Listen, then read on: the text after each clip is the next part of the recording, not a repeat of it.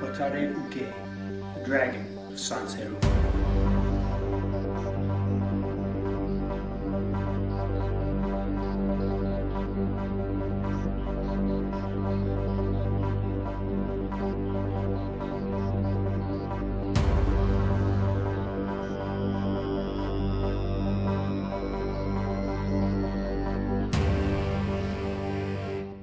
Hi, I'm Pantazi. Today we're going to be covering the Watari-Uke. It's a movement out of the Sanseiru, okay? And it's a unique hand pattern that comes around and comes across. You saw the beginning. And we're going to take a look at that again. Now, many people use this as blocking of various methods, okay, blocking attacks, not so much as attacks, attacking the vital targets of the human body, the Kyusho. All right, we're going to handle that for you. Now, I'm doing this video just to talk about it just a little bit, the action. But what I would like to do is take this further in the Patreon channel and the Platinum subscription, take it a little bit further as well. And the reason being is this is information that nobody else is coming up with. This is very important information for anybody in the martial arts, let alone karate, let alone Watari-Uke, okay, to understand and to work with. All right, these pointy weapons that are in these katas, especially in the Watari-Uke Panganun systems, okay, all those clawing actions, all those fingertip attacks, okay, they can't be directed just at the shell of the body. They're trying to reach the inner core of the body. And this is the vital information, Kyusho, vital point of karate, is these attacking the inner man, not the outer shell. The outer shell can be protected through strength, conditioning, exercise, fighting, concussion, okay? You know more than anybody as a martial artist that the more you get hit, the more resilient you get to being hit. The more you hit the floor as a judoka or an aikidnist, okay, the stronger your bones are because they get fortified. And the stronger your body becomes, the more impervious you are to the falls. Even if you miss the break fall or miss break falling correctly, so it's a very soft approach like the aikidnist will take or the judoka, but you land hard because some opponent threw you and you were trying to work against it and you saved yourself, but at the same time you hit the deck anyway, okay, with a resounding thud, and you need that body conditioning to withstand that. A normal person would lose all their wind. They would lose the ability to fight, carry on, or even counter. So again, it's very important.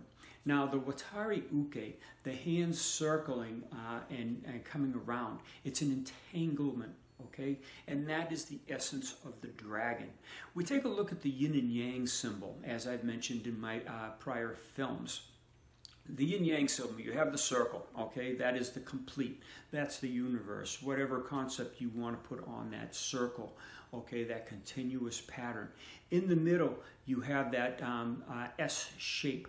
Now, you have the black, which is yin. You have the white, which is yin within that, okay? The black tiger, the white crane, the yin and the yang, okay? The dragon is the line that connects the both of them and intertwines the both of them.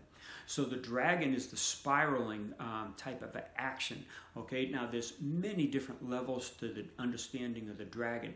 And my instructors in the Kyusho International System were working on the attributes of these animals, okay? And it goes far beyond just striking for the white crane, striking the nerve system for the white crane. Yes, that's a base. That's how we start the karate practitioner or the Kyusho practitioner, by doing the nerve systems. We advance them through to the blood systems, the compressive, the tearing actions, the sealing actions of the black tiger.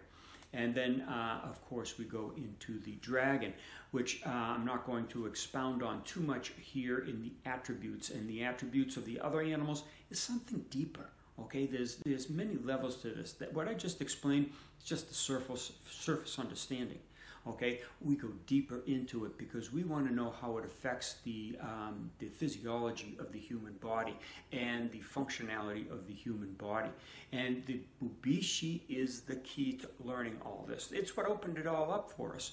Yes, we started with the pressure points. We got rid of those because we found out that those weren't the working mechanisms of Kyusho.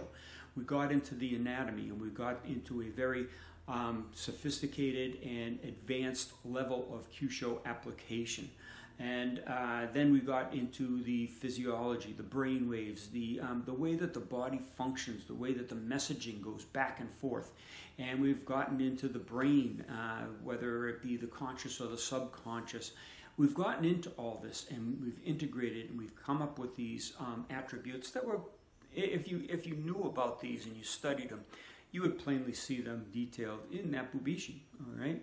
But the beginning of the Sanseiru kata is just a mesmerizing method, mesmerizing hand motion, pretty unique in all of karate. All right, and you can see the Chinese influence. You can see the influence of the dragon. In the film, I'm going to stop it here now for the YouTube.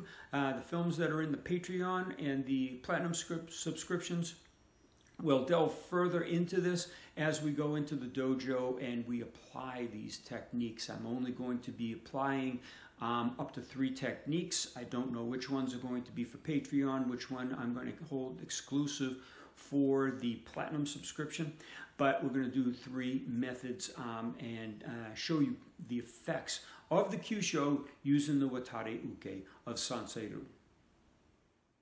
The thing is, if you get hung up on just one way of performing your kata, you'll lose out on so many of the other benefits. Goju-ryu, Shorin-ryu, the Gedan-bar, downward block is like that. How many of you thought of the Weiji block? It could be like that. All right? One is very hard and direct, one is yielding. Same block.